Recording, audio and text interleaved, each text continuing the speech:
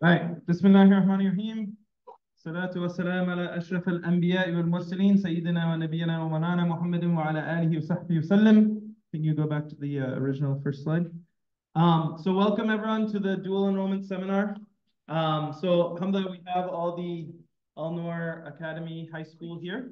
But we also have people joining online from all over Massachusetts, all over the country actually, who are also learning about dual enrollment. So most of this presentation is going to be aimed at you guys. We'll try to address some of those questions that they might have. Obviously, the way we do dual enrollment is different than the way it works at some other schools and other places. Okay. Any questions before we begin? All right, next slide.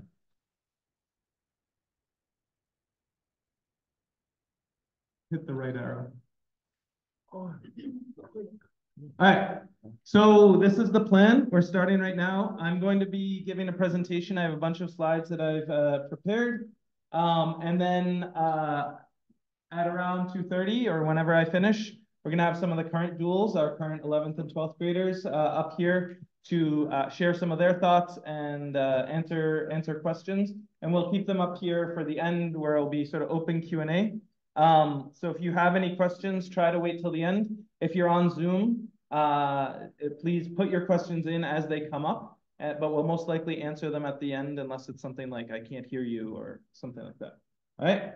Khair? Bismillah. All right, next slide. So, sorry, it's a little hard to see here. So I wanted to start with some quotes. This first one, Shanza, you're the one who suggested this first quote. Could you read it, please? Look, if you had one shot or one opportunity to seize everything you ever wanted in one moment, would you capture it or let it slip? All right, is that Shakespeare? That is not Shakespeare. Not Shakespeare. Who is it? Yes. Slim Shady. Yes. Okay, correct. But what's the other name he goes by? Marshall Mathers or Eminem, right? The rapper. Marshall was actually my original Muslim, my given name when I was born. So Eminem is, mashallah, very, very talented with his lyrics. And this is a great, can you just, Shanzeh, can you move the camera a little? Because, all right.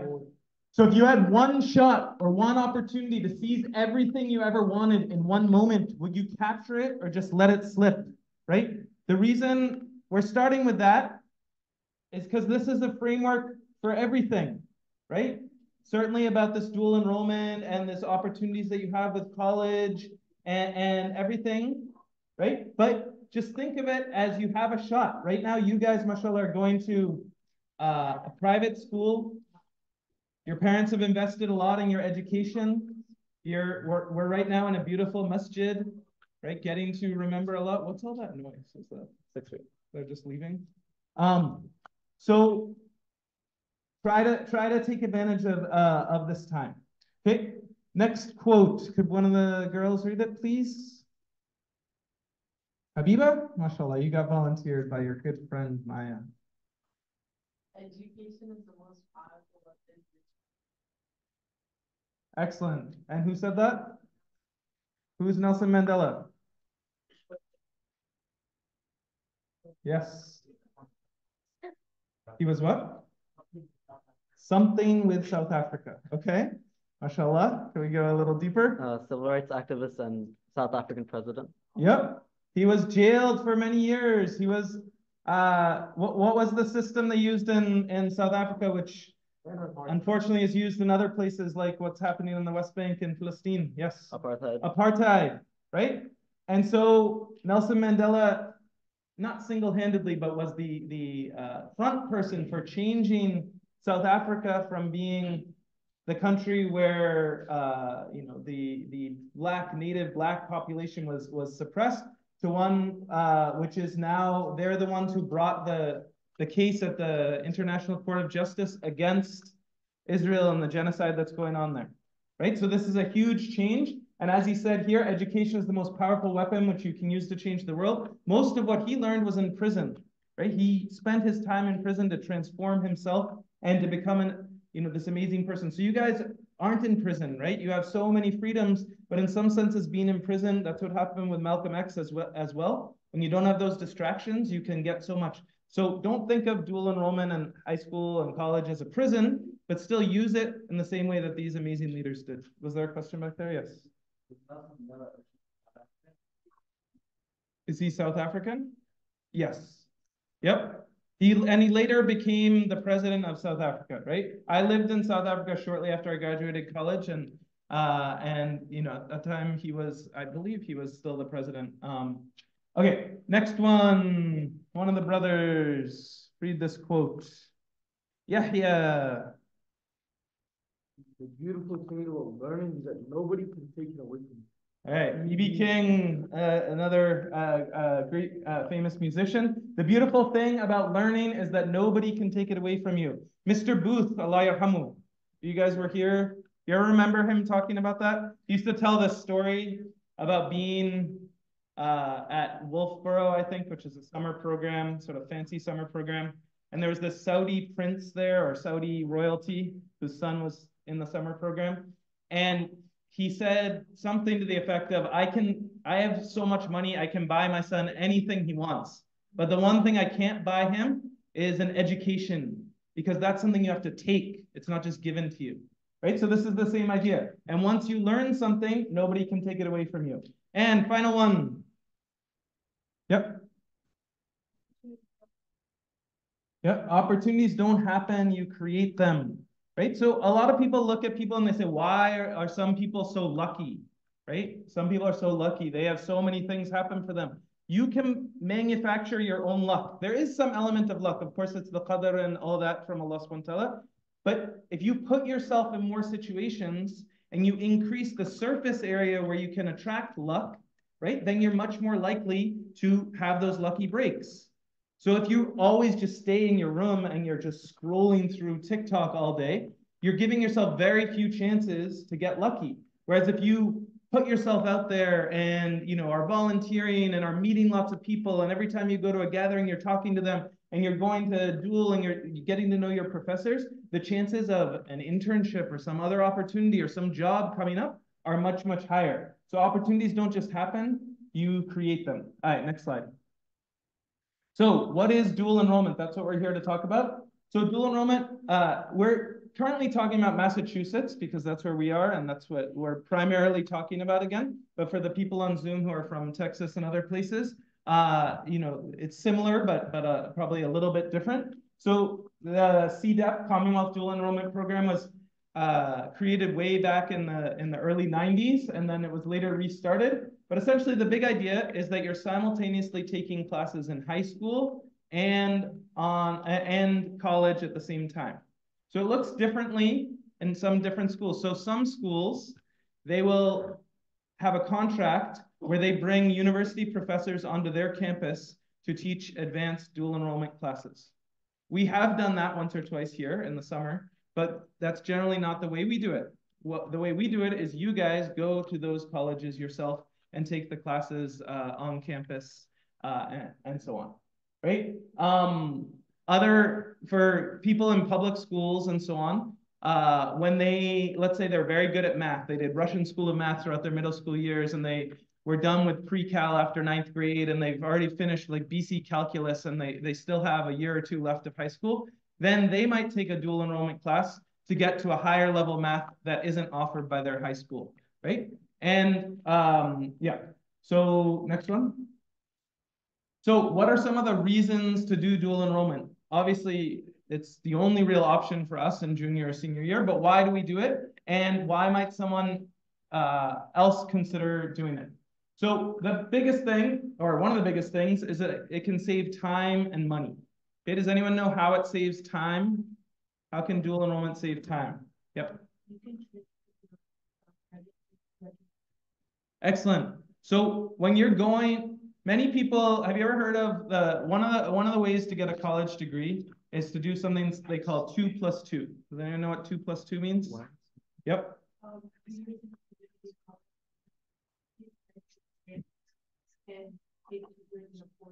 Excellent.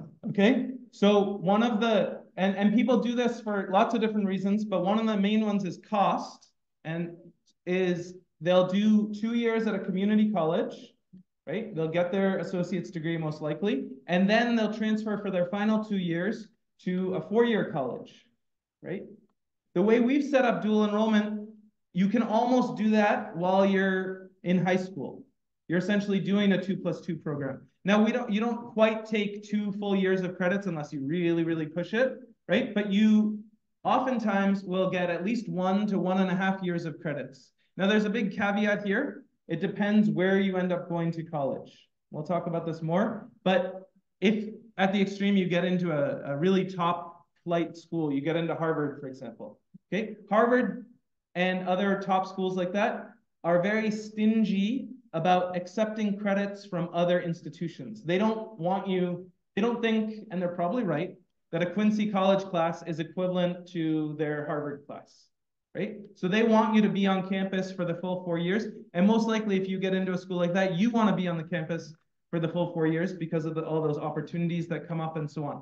However, there are many, many schools, right? Like UMass Boston, which is a very popular school for our students, and most other public schools. And in general, many, many schools, which accept almost all of your dual enrollment credits, which means that many Al-Noorians graduate just 3 years. They get their bachelor's degree just 3 years after they get their high school diploma, or even 2.5 years, right? So that saves a lot of time. Also, it's much less expensive, right? That's the main reason people do 2+2, because it costs less to go to community college and then to transfer to 4-year school. College is one of the biggest investments, other than maybe your house and, if you're crazy, your wedding, that you're ever going to make, right? Some colleges are getting close to, when all fees are included, about $100,000 a year. Now, very few people are paying that full price. That's the really top price, but still, college is incredibly expensive. So if you can get those credits while you're still in high school, then it's a pretty big benefit. All right, so that's sort of what it said there. And we haven't done this for a while, but you can actually, if you really push yourself, get an associate's degree while you're still here in high school. Let's see. Other benefits. You get a taste of college life while you're still in high school. So, and again, there's a caveat here that's if you're going and taking classes actually on campus. Okay, we'll talk about doing classes on campus versus online. If you take the classes on the college campuses, you're really getting a taste of what, your life after Al-Noor will be like. And there are a lot of challenges that you face if you've been in an Islamic school your whole life. How many of you went to Al-Noor Sharon before you came here, at least for some time? So about half of you. So a lot of people, they've been in Islamic school, so you've probably never been asked here about your pronouns, right? Have any of your teachers asked you about your pronouns? No? Okay, they might teach about pronouns, but we're teaching about like subject and object pronouns, not like, the other type of stuff. So how do you navigate that when you're in college? You'll have classmates of lots of different ideas. You'll hear things, and sometimes you'll be confused, or maybe you'll even get into some sort of debate with people. And this is where it's nice to be able to come back and have someone like Brother Sufyan, who mashallah is an Islamic scholar, who you can really talk through things like that, and just makes the process of switching to college a lot easier. And then the other thing is choosing your classes in college is very similar to choosing dual enrollment classes. And one of the great things about college, the reason I wish I could go back to college, is they have these huge course catalogs, and you can really design a course of study that's really connected to what you want to study. So that's one of the huge benefits of dual enrollment, that as opposed to Al-Noor, where we might have honors and CP, those are the only choices for the class. Right here, you can take psychology, you can take neurobiology, you can take, microeconomics, you can take all sorts of interesting, different sorts of classes. Next slide. All right, so a framework for your education. We have another poem. Who can read our poem? Invictus. Amir wants to read it. You look very excited. It matters not how straight the gate, how tried with punishments they scroll. I'm the master of my fate. I'm the captain of my soul. All right, are you noticing a theme here with all these quotes? I'm an English teacher in my heart, so that's what I like to do, poems and things. I am the master of my fate. I am the captain of my soul. Okay, now let's look at the cartoon. I know it's a little small. Someone with good eyesight can read it. Anyone can read it? Okay. Pretend you're starring in a reality show about a kid who can make his dreams come true if he works hard and gets good grades. All right. So that's the teacher speaking to the kid. Pretend you're starring in a reality show about a kid who can make his dreams come true if he works hard and gets good grades. Why is that a comic? Why is that in the funny pages? What's the irony here? Come on, Brother Brennan's a very good English teacher. I know you guys can understand this. Yes. Exactly. He doesn't need to pretend. Okay? We're in this society where like reality show equals reality. So she's using that sort of metaphor for him, but we don't need to pretend. We are in this reality show. Have you guys seen the Truman Show? I've seen the Truman Show. Didn't we watch it when you guys were in? No? All right. The whole idea is that life is a reality show. What's his name? Jim Carrey. He is in this reality show. Everyone else knows it's a reality show, but he doesn't. He thinks it's real life, right? You can think of your life that way, right? But the reality is if you work hard and you first set dreams and you set goals and you write those goals down, then you can get, and then you get good grades, then you can actually make them come true. So again, this is the opportunity that you have. Next slide. Next slide. Go ahead. All right. So this is Al-Noor criteria for entering dual enrollment. Now this may be different for other schools. With that in mind, so you're supposed to attend Al-Noor in 10th grade. Okay, there have been exceptions made to that. But in general, the rule is that you should be at Al-Noor in 10th grade. Your GPA, okay, if you have a GPA of 3.3 or higher, you are automatically admitted into dual enrollment. If you have a GPA of 3.0 or higher, you get in, but you're sort of on probation, like we have a watching period. If your GPA is below 3.0, then you don't automatically qualify. Okay, if it's essentially if it's above 2.7, then there's a good chance that Brother Sufyan and myself, Sister Sarah, whoever's in charge of things at that time, might allow you to go. Some colleges require you to have a 3.0 GPA, like Bridgewater State is pretty strict about that. If you're below that, right, then there's a good chance you won't qualify. And in general, the students who really struggle at Al-Noor really struggle at college. That said, the students who do well here, which is the vast majority of our students, do very well in college. We'll look at that as we go forward. So if you're in 10th grade now, and you're in that danger zone of being in the less than a 3.0 GPA, this is the time to really step up. So we look at your full GPA, your 9th and 10th grade GPA cumulative, right? And that's sort of what we look at. Some colleges will also have placement tests, right? BSU has AccuPlacer, is that right? Yeah. I don't think Quincy does. But that will help determine which, especially math and English class you start with. You obviously shouldn't have major discipline issues. And this is an important one, right? When you're at college, you're still representing Al-Noor Academy, right? So you should adhere to Islamic behavior, obligations. You don't want to, flip your Islam switch off as soon as you leave the doors of the building, right? You should have, the same principles that you have here. You should still, most Al-Noorians have started, they built a musalla, which it sounds like now isn't quite as well established, but at Quincy, and there are places to pray on campus. Just remember that's the first and foremost, your biggest obligation. All right, next. This is just the GPA chart. You can find this in the student handbook, but just so you understand, the GPA that we talk about here at school and that we give high honor roll, that's based on a 4.0 system.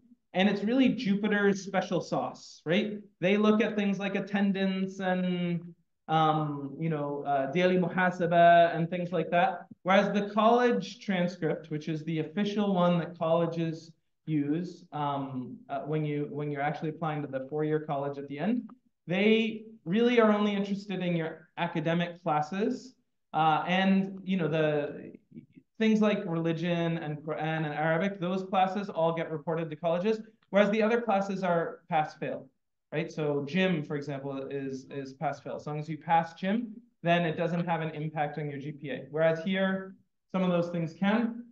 There's also a difference here at Al-Noor between CP and honors, right? Essentially, if you take honors everything, right? Honors English, honors chemistry, you're in advanced Arabic, that's the honors equivalent. Religion is considered honors no matter what, so everyone has at least that one honors class. Then your top weighted GPA at Al-Noor can be a 5.0. If, on the other hand, you take CP everything, the top GPA would be a 4.5. When you hear people talk about their GPAs, though, they're usually talking about the unweighted scale, which is out of 4.0, where an A or an A plus, anything 93 or higher is 4.0. 90 to 92 is a 3.666, which is like a 3.7, and so on, and it keeps on going down. So a B is a 3, right? A C is a 2, a D is a 1, and an F is a 0, right? So anyway, that's that. Essentially, it's saying if you get A's and B's, on average, you're dual eligible. If you're in the Ashab al-Shimal, then you're not dual eligible. All right, this has been that. All right, so these are the Al-Noor requirements that essentially, because you're taking all of your secular classes at dual enrollment, you need to fulfill all the Massachusetts graduation requirements. Okay, so that means you need to take 2 years of English. Now, the difference is dual enrollment classes almost always are just 1 semester long. So 2 years of English means actually 4 English classes. 2 years of math means 4 math classes, right? Because they're taught by semester. You're not taking, Algebra 2 the whole year. You might take pre-cal in the first term in the fall and calculus in the second term, right? So that's a big difference. So it's actually done by credits, not classes, right? So you need 12 credits. English classes are almost always 3 credits. Math classes are usually 3 credits, except for some high-level ones, calculus and so on. Science, you also need to do 2 years. At least 2 of your science classes need to be lab sciences, okay? So biology or chemistry or physics or nutrition or many, many other classes that have a lab. Those are 4 credit classes, right? Whereas there are other science classes, computer science and other non-lab science classes, which psychology and things like that, which you can take, but you need at least 2 lab sciences. Mohammed? So for math, you need 12 credits? You need 12 credits for math, 12 for English, 14 for science, and 6 for social sciences. Sorry?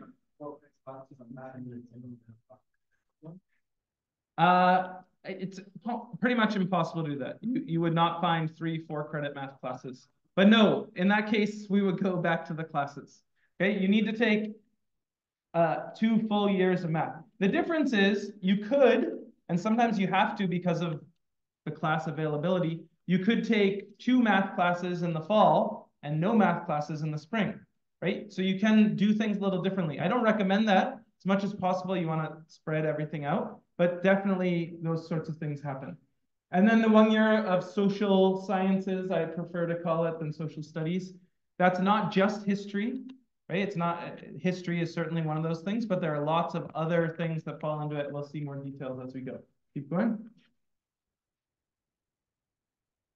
All right, so science. What are the sciences? There are 5 main nodes of science. Biology. Within biology, there's a lot of different things. There's general bio, right, which is pretty similar to the biology class that you take here as a 9th grader, but a little bit more advanced.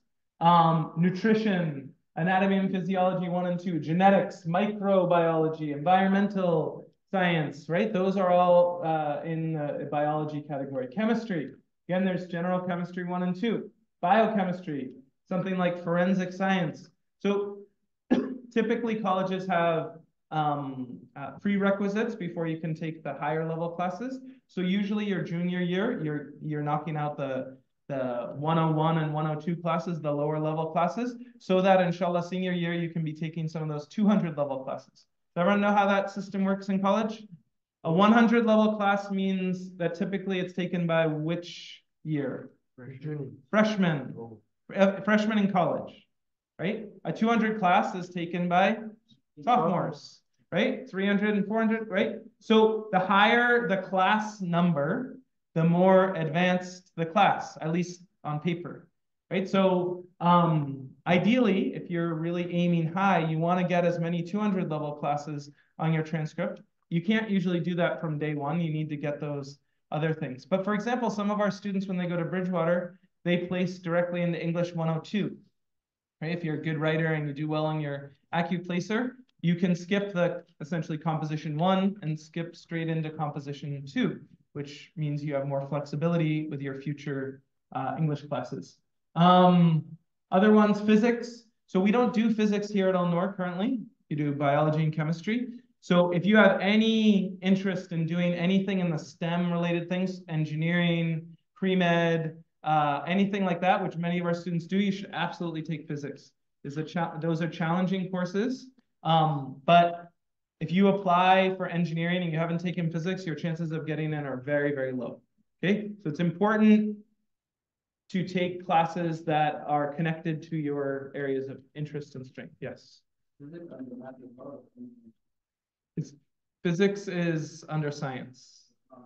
It's not under math, no. And then computer science, that's an increasingly popular one.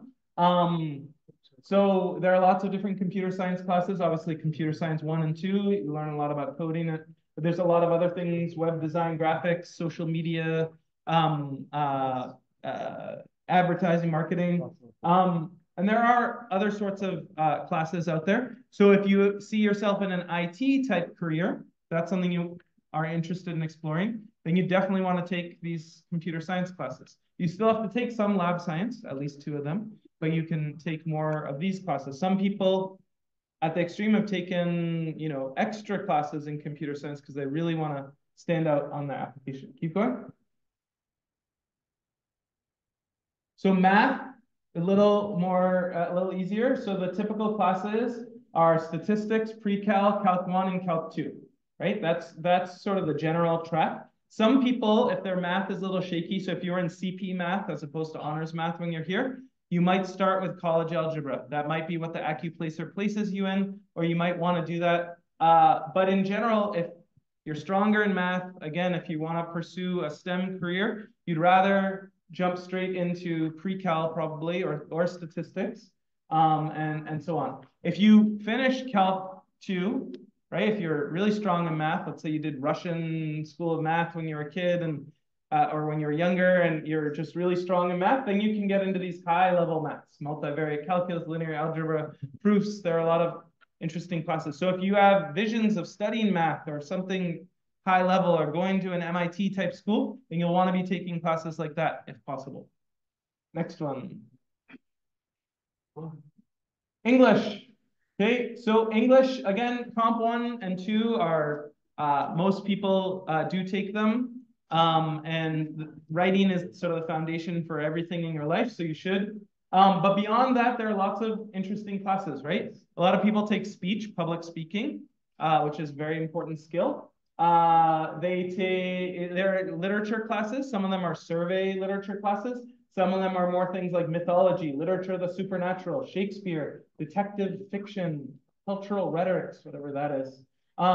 Poetry classes, right? So especially Bridgewater State has an amazing English department. You can take some really interesting English classes that are catered to your interests and look very interesting on a college application. Keep going.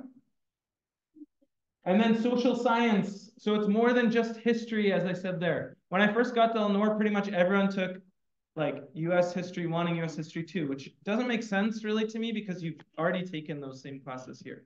You can, but when you've already taken a class in 9th and 10th grade, and then you take it again, colleges will be like, why are you doubling up on these things? So it's better to take things that, are actually interesting to you. This is really where you can tailor it to your own interests. Again, with the warning that you can't always get exactly the classes you want, as we'll talk about. But so there are classes about economics, government, sociology, finance, political science. Psychology is another one. We've been accepting psychology either as a social science or a science. It's sort of like a swing class between the two. It's a very popular class for people to take. You only need 2 of these, but if you're more of a humanities person, you want to do like law school potentially, or you want to, most likely major in something outside of the STEM field, it makes sense to take more than one. Philosophy is a really popular class that people have taken and gotten a lot of benefit from. All right, next. And then there's electives. So I wouldn't think of electives, that sounds very optional. And electives are not required classes, but these are classes that if you have a particular passion, for example, art, right? We don't do a lot of studio art. We don't do a lot of drama here at Al-Noor. We have limited budget, limited space, limited time. So you don't get those things which you might have gotten if you went to a bigger school. So those are things you can take there. They don't count towards your graduation requirements, but they do show up in your transcript, and they do, make you look like a more interesting candidate. The other thing is any class that you take above your base requirements. So if you've taken 4 science classes and then you take a 5th science class, that is considered an elective. And so some schools like Northeastern and BU, they do not transfer your dual credits in general, except for classes that were electives that were above what you were required. Essentially, they don't want you to double dip. They don't want you to get credit in high school and then get credit in college. They think if you took a class that counted as a high school class, it shouldn't count as a college class, right? So it's somewhere in between, like the Harvard, where they don't accept anything, and the UMass Boston, where they accept almost everything, right? They'll only take those extra credits. So every year, students from 3-4 years ago are writing to me and saying, can you let them know that this 5th class that I took was an elective so that I can get out of this requirement and so on. So in other words, it's going to save you money, and it's going to make your application be more competitive to have more than just the bare minimum number of classes. Next one. How are we doing time-wise? It's 2:18. What's that? It's 2:18. 2:18. Okay, better get going. All right. And this is good for people who might be on Zoom, but even for our own students, there are lots of other types of classes. They're not really dual enrollment classes, but there are other enrichment classes that you can do. Again, the key here is using these other classes to take things that are directly connected to your interests, right? When you're applying to college, it's essentially you're marketing yourself, right? You are the product, and you want to stand out in a competitive applicant pool, right? So it's one thing to say I'm interested in computer science, but if you don't have anything to back it up, you haven't taken the classes, you haven't, worked and maybe created a website or done something in that field, it's just empty words, right? So you want to use your time in high school to explore those things that you might genuinely be interested in, right? And these classes like edX and Coursera, they're free, massive, open online courses taught oftentimes by like MIT or Harvard professors or other great schools. They don't tend, you can get some credit for them, but they don't tend to be credit bearing. But at the same time, you can certainly put them in your activities section and so on. OutSchool, Udacity, LinkedIn Learning, Khan Academy, of course, I'm sure a lot of you use that. Skillshare is a great place to learn things about video editing and all sorts of like actual skills. You want to build your skills. So some things are beyond just what's on your transcript. It's like, what are you actually able to do? If you're able to be an amazing graphic designer and you do extracurriculars around that and you actually use your skills for real businesses and so on, then those things stand out. So look into other options beyond just dual enrollment. All right. Keep going. Okay. So the standard track at Al-Noor, you take 4 dual classes in the fall, 4 in the spring of your junior year, and then 3 in the fall and 3 in the spring of your senior year. That's the typical way, but it doesn't have to be that way. If you're trying to get some electives, you probably want to do 4 every single time. Some people take summer classes to get some electives done, or so they have fewer classes later. The reason senior year you want to go a little lighter is applying to college is essentially a 4th class, right? And then some, right? So you don't necessarily want to have a really tough schedule in your senior fall. And then senior spring, right? If you've gotten in early to college or something, there's senioritis, it's a thing, right? So you don't necessarily want to have, you know, physics and Calc 2 and all these really difficult classes. The other thing is colleges don't see the grades, and they don't even see the classes that you take your senior spring when they're making early application decisions for you. So in other words, you want if you're going to take physics or another difficult class, you want to take it ideally your junior year or at least your senior fall. Okay, taking it senior spring is good for your knowledge, but it's not good for standing out in college. Summer classes, it's certainly possible to take dual enrollment classes in the summer. Sometimes it does make sense, especially maybe if you're a 9th or 10th grader, you can look into it. In general, though, usually Al-Noor kids are pretty strong academically, and the best use of their summer is to do something that's extracurricular, that's working, internships, that's exploring something beyond just the classroom setting. You can do both sometimes, depending on the requirement. But some people do take summer classes to get ahead or because they've fallen behind. Yes. Even though the class can you still transfer those credits? Yes, you can transfer the credits. Yeah, definitely. All right, we already talked about that. Yeah, so again, pretty much I've talked about that. Do more than the basics. Keep going. This is the typical track. I will share this PowerPoint or the slides with you guys and with anyone on Zoom as well. So this is the typical track. If you're for math, essentially, like I said before, if you're in CP, you usually would take college algebra, then pre-cal, then Calc 1, and then either statistics or something like quantitative reasoning. Otherwise, you're a little bit further ahead, pre-cal, Calc 1, Calc 2. Statistics, accounting is also counted as a math. Students don't tend to like it, but it's actually one of the more useful skills you can develop.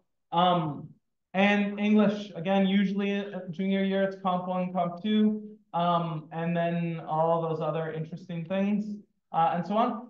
But these are just, the nice thing is you're not forced to do, as long as you get your schedule approved by whoever the dual enrollment coordinator is, currently myself and Sister Sarah, then you'll be able to design a schedule that's really close to you.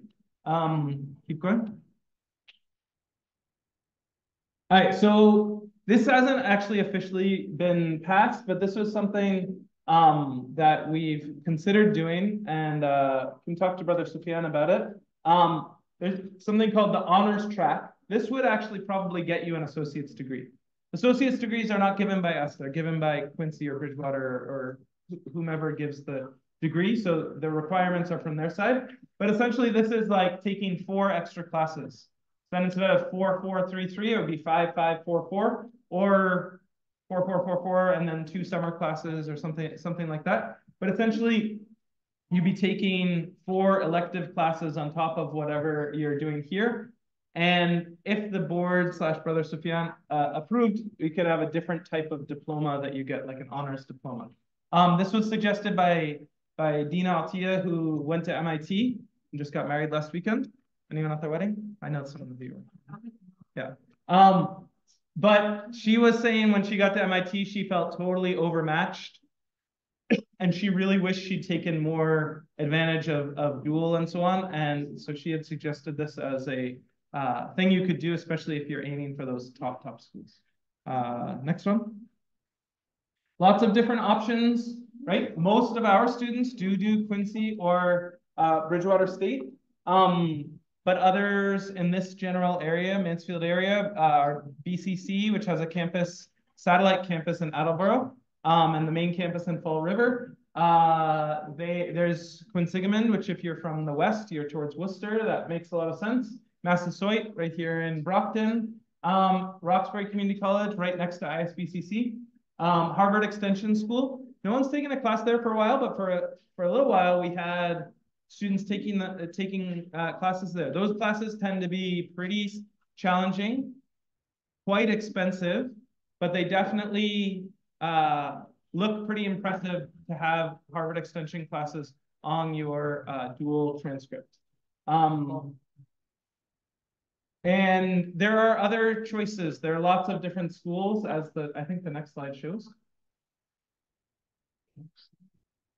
Those are all schools we've done, so yeah, we don't need to go into that. Oh, actually, that blue thing, we don't need to necessarily click on it, but that blue link shows all the different schools in Massachusetts that offer dual enrollment. Now, there's going to, if you're from a different state, if you're online and you're from a different state, there will be other ones. If you're from Rhode Island, for example, CCRI is a school that students have taken classes at.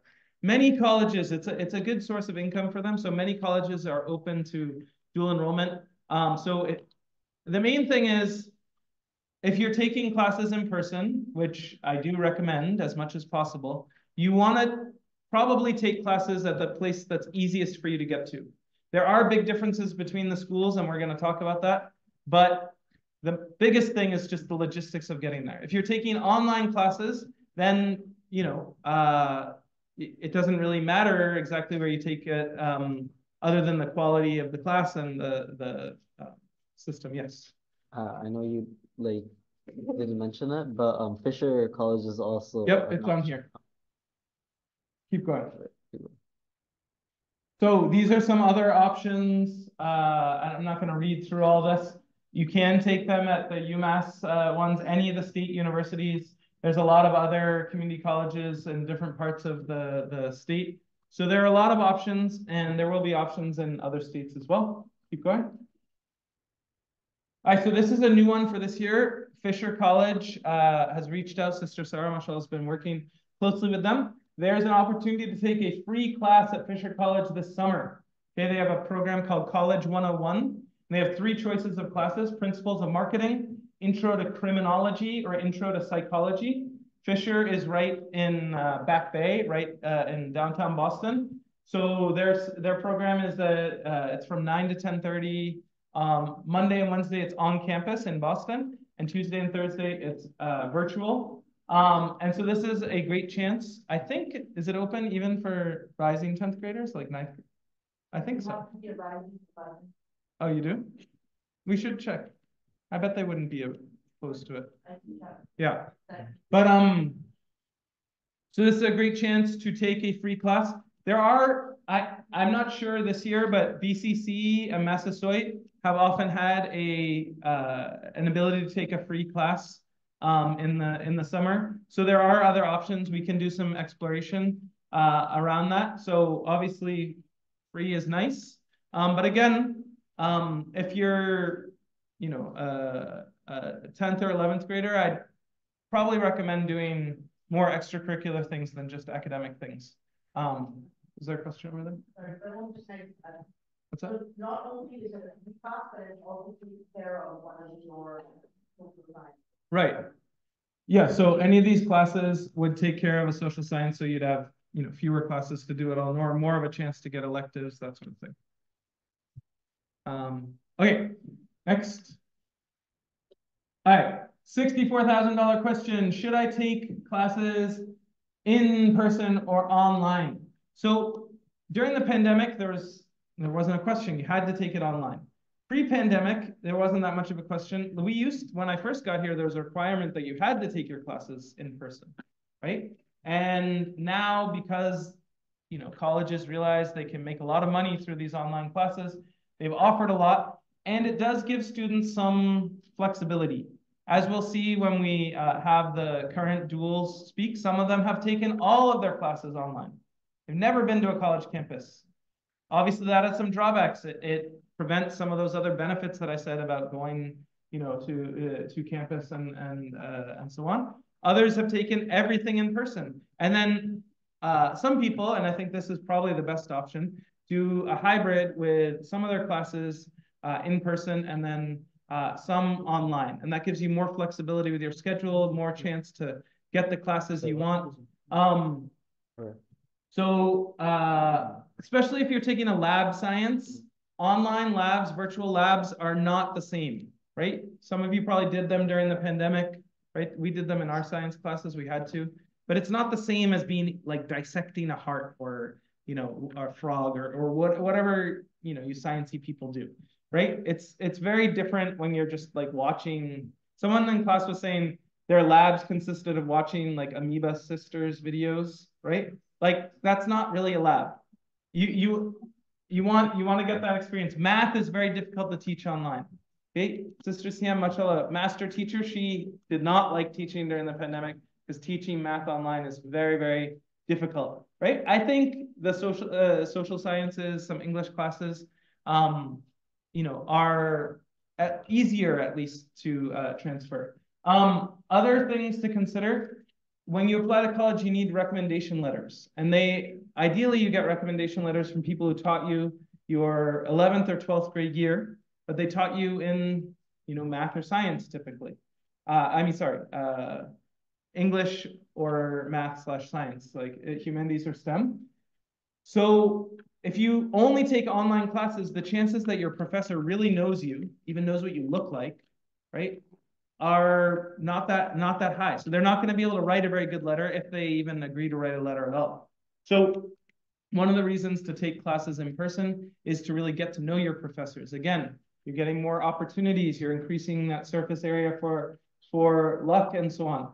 And if you are on campus, go to the professor's office hours and really get to know them. Yeah, let's just keep going. Yep.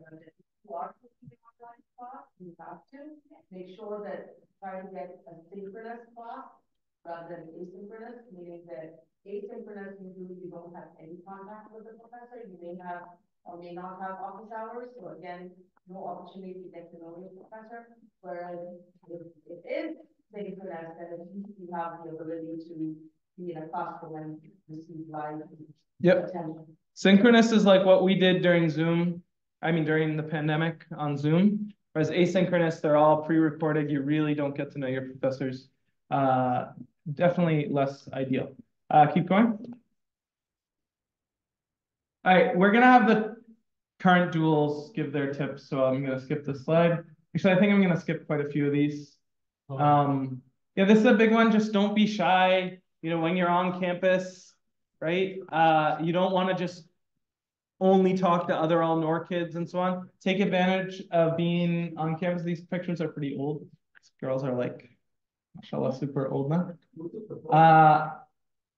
Keep going. All right, a little word about college professors. All right, what my friends think I do. You see this girl looking wistfully, mashallah. What my students think I do, the evil professor. Okay, what my colleagues think I do, what my parents think I do, that's like from Good Will Hunting. What I think I do, like the symphony, and what I actually do is this guy who feels totally overwhelmed. So being a professor is difficult. It's a different job than being a teacher, right? As we'll see on the next slide. All right. So I don't know if you can read this. It's a, oh, I step on the board. Yep. It was coming back. All right. Class, today we are going to pop all of the bubbles in this packing material. Right? Not a very sophisticated class. Whereas this one is Count Dracula saying, I only teach night classes, right? He's a vampire and so on. So in other words, professors are not always of uniform quality, right? If you talk to the current duals, some professors are amazing, some of the best teachers they've ever had. And some of them really mail it in and they're not super engaged. or maybe they're qualified somehow, but they don't seem that qualified. Keep going. Right, so this is sort of how the whole thing works. Most community college professors are not full professors. They're not tenured professors, right? Where you pretty much have a job for life. They're adjunct professors. They don't get paid very much, and they often work at many different campuses to try to make ends meet. And so they're a little overworked, and therefore, keep going. Therefore, they're not kind and gentle like your high school teachers. If you are in a class here at Al-Noor, right, and you're not doing that well, then Sister Sarah is going to call your parents. They're going to bring them in for a meeting. And then you're going to beg them after you missed some quiz, and they're going to open up Zoom for you after school, and you're going to take your quiz. And it's very hard to fail classes here at Al-Noor, right? Or we try to make it hard. The teachers bend over backwards to try to help you. It's not like that in college, right? In high school, you got 3 90s and 1 0, right? Then we'll try to have interventions, we'll accept your late work. You end up still with an A- or B+. In college, you get 3 90s, you're doing really well. Then you just skip one assignment. You say, hey, I'm not going to write that paper. I'm not going to take that, turn in that major assignment. Then they just average it out. 90 plus 90 plus 90, 270, divided not by 3, but by 4. And then you get down into the high 60s, you get a B+. Right? And the colleges will not change. They'll say, these are your grades. Right? So in other words, don't take it lightly. That's why people sometimes fail in dual, because they just simply don't take the classes. All right.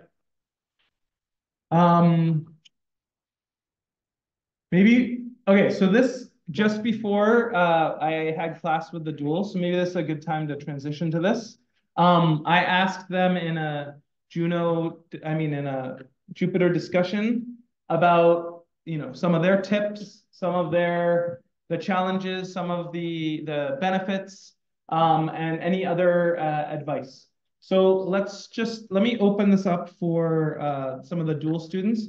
So you guys can just yell out. But we just did that pod, so hopefully you remember. What are some of your biggest pieces of advice, especially things that I've not said just now? Okay, yep. Communicate with your, wait, you said that, but build a relationship with them. Build the relationship with the professors. Good, yep.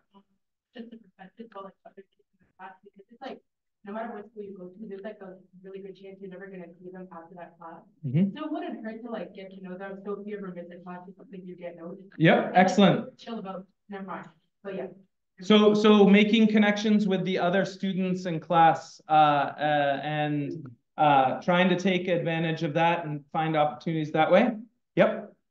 I would say if you're able to commute by train and it's easy for you to get home, even if your parents pick you up, consider joining different clubs or programs that are available, mostly at BSU. Something that you'd be interested in or would benefit you. Yep. So we don't have as many extracurricular opportunities right here at school. So it is really good to try to take advantage of clubs and other things that do exist at a big school like Bridgewater. That's a really good point. But that's obviously if you're going in person. And, there is the whole transportation factor, right? So if it's easy for you to get home by public transportation, that opens up a lot of opportunities. Noor? I'd probably say build a really structured and strong routine and schedule for yourself. So if you have your free time set aside, you have your study time set aside, it'll make it really easy for you until you don't fall. Excellent. So especially if you're doing online classes, if you're doing all online classes, it might sound like, oh, I'm totally free, nothing going on Monday, Wednesday, right? Then you're going to fall way behind and you're going to get yourself in trouble. So having the discipline to set a schedule for yourself, definitely very important. Yep. Check your email. Check your email. That's a huge one, right? And someone mentioned turn on notifications. You will get an email from these colleges. That's how they will communicate with you. They will most likely not use your personal email. And a lot of times people don't check their Bridgewater email, right? And they miss important things. They end up having to pay insurance that they could have waived if they just checked their email. Now they're out $2,000 because of missing an email. So you want to check your official college email. Other tips? I know I'm not a dual. Yep. So a part of getting to know your professors, a lot of professors have research opportunities and lab work that you could do, so you may be able to work with a professor over the summer that you haven't before. So you know, had a good relationship with their science teacher or their teaching teacher, and they were doing research over the summer, and you were able to be part of that research. So, you know, always interact with the professors, find out what they're doing, find out what their research is. So, you know, this is a good opportunity for you to, you know, get some 100%, right? So speaking, getting to know your professors and their unique specialties, right? Professors have done their PhDs, right? They've gone really deep in one particular area. Find out what that area is. Ask them questions about it. Be interested, right?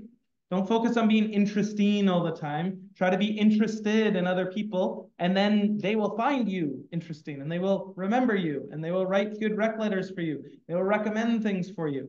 Yes.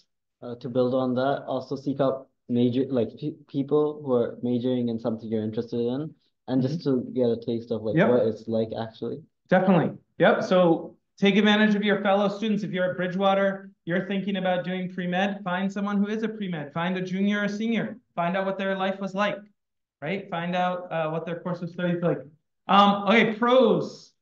We talked about a lot of pros. What about from your student perspective? What are some of the pros? Jude. Oh, can I just give a tip? Okay, tip. Most of all of their classes most of them are kind of organized to be 15 minutes apart. Mm-hmm. And like you might think it's like chill to have like an hour or two breaks between classes, but it's so boring because there's really nothing to do. So just try to get rid of all your classes, like try to just do it back to back to back. Yeah. All right. So you're saying, yeah, generally when you're designing your schedule, think of the logistics of it, and if you put a break between each one. I mean, the other thing is colleges do have great libraries, and they have resources in the libraries. They have tutors. One thing no one's mentioned is there's some cost-saving ways. You can rent your textbooks. Colleges also usually have the textbooks. Professors have put them in the library for people who can't afford to buy the books. So there are lots of ways to try to cut down on the expense. Pros, yeah. Yeah, Pros. so one of the main pros is that you could choose the classes to your capability. Mm-hmm. And like you could choose the classes you'll get A's in, right? Probably. Mm-hmm. Or you could choose the classes you find difficult and you'll use in the major. So generally that ability to design your own schedule, choose the classes that are interesting to you, that's definitely a pro. Any other pros, especially ones we didn't mention? Kareem? You guys have like a long break. I think you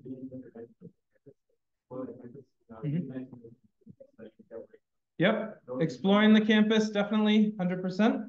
I have a question. Yep. When you're applying for like Bachelor Bridgewater or anything, is it like a real college where you need to like go on the Common App and like submit an essay and so you mean for dual or for dual? Yeah, no, for dual they have a separate application. So I looked like I think it seemed a little later this year. I think the Bridgewater application's due towards the end of May. We will share that with you. So if you're a 10th or 11th grader and you're planning to do Bridgewater, their deadline is during this academic year. Quincy is a little bit more flexible in terms of the deadline.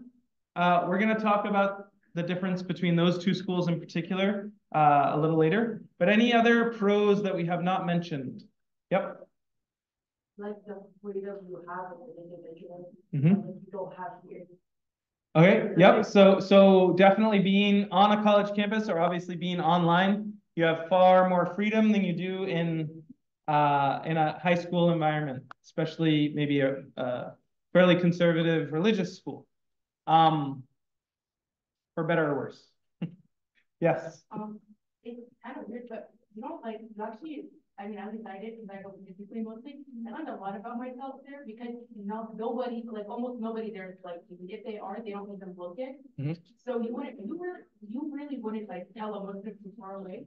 So you're kind of alone. So you're in charge of like, getting available all the time, or like even a husband.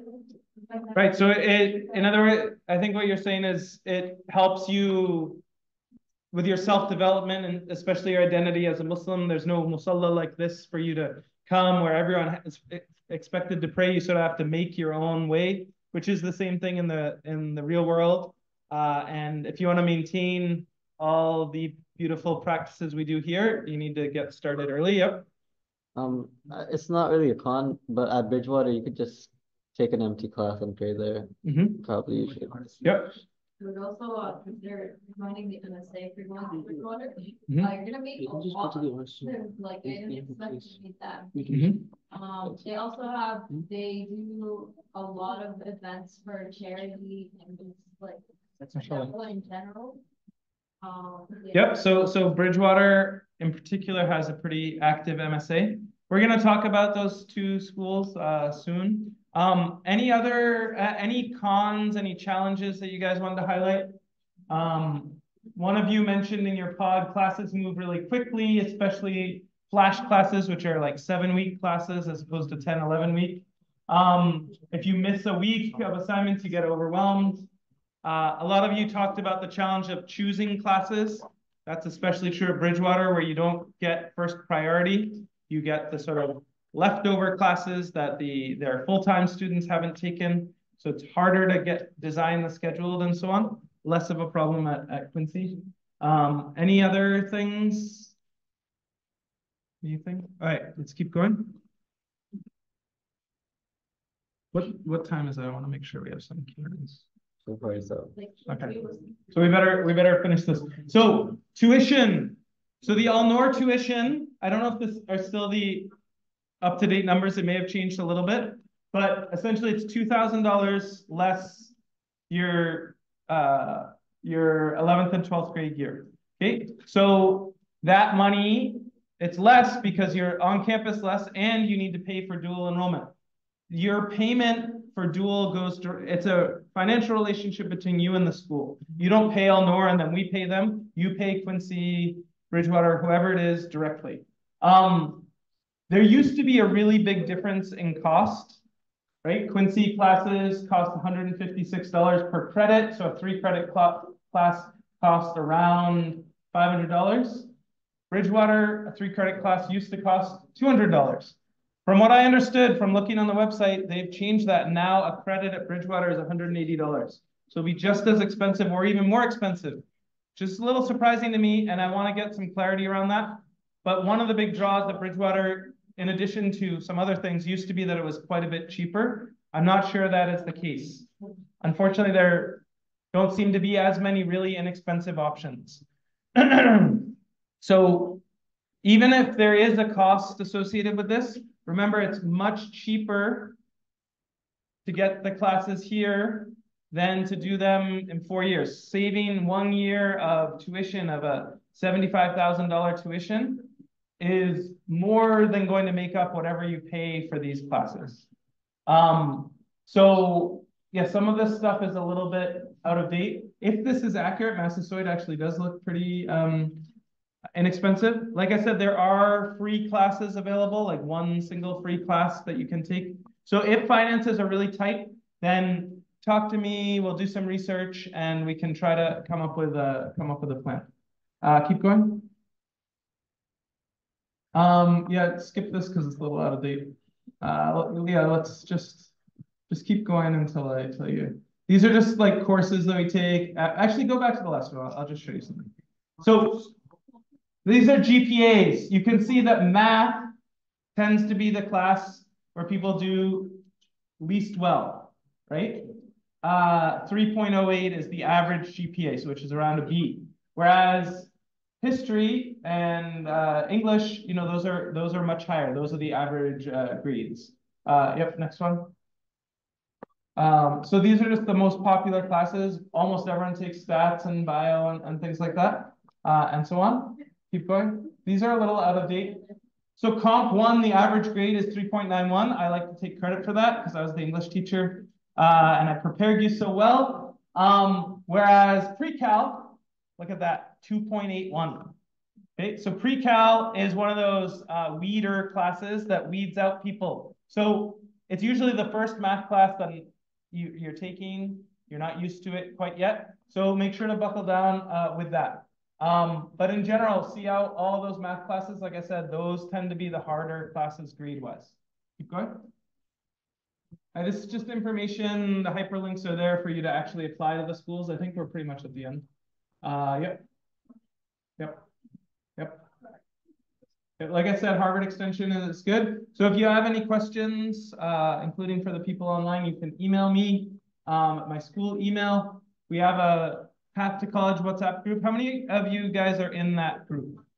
Okay, so some of you are. It's mostly parents, but there are a lot of students in it as well. It has 900 people in one of the groups and another 400 or 500 in the other one. It's a great place. There's very high-level discussions, arguments, other sorts of things about college in general and education. It's a good place for you to crowdsource information. I've certainly learned a lot in addition to being able to educate people with all the stuff I know. And then there is a way to book time with me, especially for the people on Zoom. We can share that. I can put it in the follow-up email as well. Okay, so now let's open up to questions, especially from the Zoom crowd, because a lot of you guys were asking questions as we went. What are some of the questions that came in? You can make it big. Yes. So can you just let me know some of the questions? What's the invite link to Path to College? Can you, if you right-click that and copy link, you might have to get out of the presentation and then go to that slide, right-click it and drop it in. You can drop the link to my to book my schedule as well. Have other questions come in? Oh, one question that people were asking me before, the difference between AP classes and dual enrollment classes. Okay, so AP classes are similar to dual because they're also college classes that you take while in school. AP classes are typically taught by high school teachers. Okay, so if you go to a public school or private school that offers AP classes, they're taught by teachers who work at those schools. Okay, the other thing about the AP that's the biggest difference is you take an exam, an AP exam at the end. So if you're taking AP literature or AP computer science principles or micro or all the other APs, right? At the end of the year in May, there's an exam and you get graded on a 5-point scale, right? In order for the credit to transfer, you usually need to get either a 4 or a 5 on that exam. So you might take that whole AP class and then not do that well in the exam, get a 3 or lower, and your credit doesn't transfer. Whereas dual classes typically do transfer, as long as you pass the class, of course. Okay? Some colleges might require you to get an A or B, but it's easier to get an A or B in a class that looks at your performance over the course of the whole semester versus just on one day, one exam. So that's one big difference. Also, AP classes are 1 year long, and they'll usually only get you out of 1 credit, whereas with dual, you'll take 2 classes, semester classes, which might get you out of more. That's not always true. The credit transfer thing is very much college specific. Some colleges see things differently, so yes.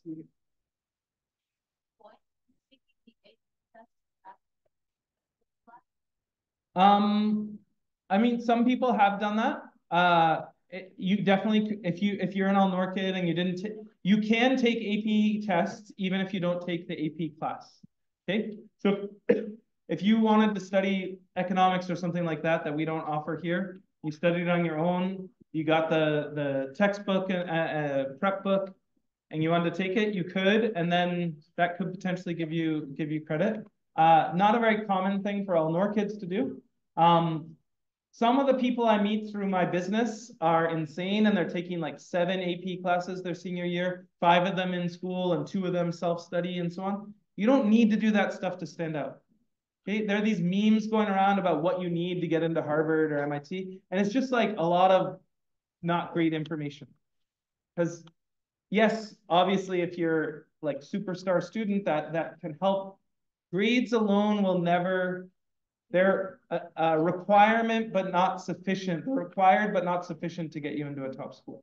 You do need to have great grades to get into a top school, but if you just have great grades, it will not unlock many doors at the top schools. It'll unlock a lot of other doors, right? But you want to be more than a student. Most people some people just love studying and love classes. You're very academically minded. That's great.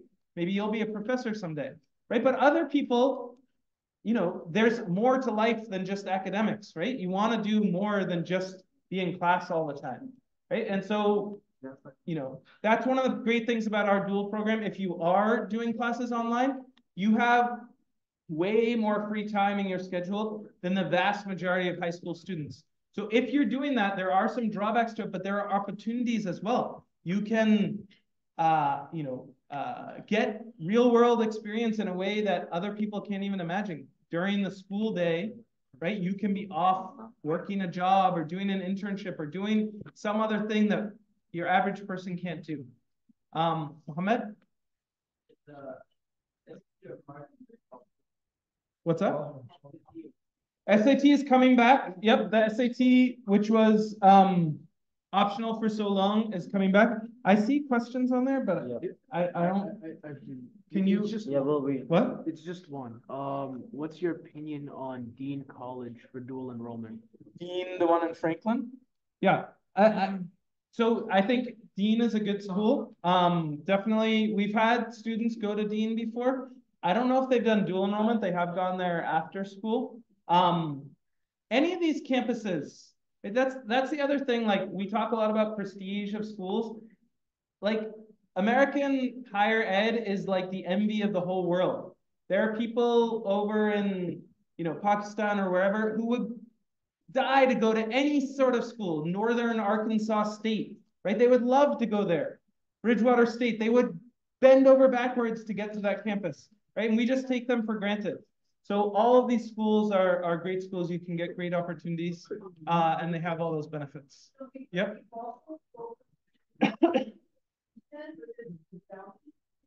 So they may not allow you to take 4 in classes, but you can take 1. So if you are, again, able to travel, right, go to Dean to do the travel, go to Dean to do the travel. No doors are closed. If you when your family decide or social back to you, you're able to commute, you can do it online, whatever. So This is, our colleges. any thoughts on left versus dual enrollment? Those have been moved on, but those are definitely not.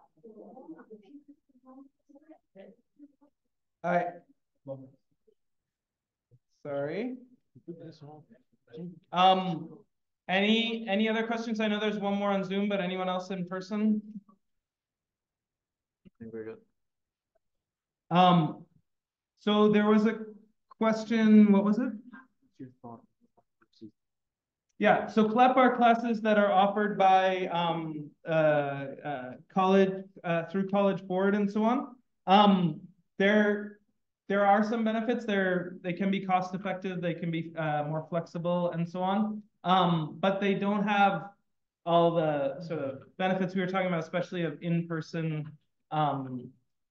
classes on college campuses and all the growth that engenders.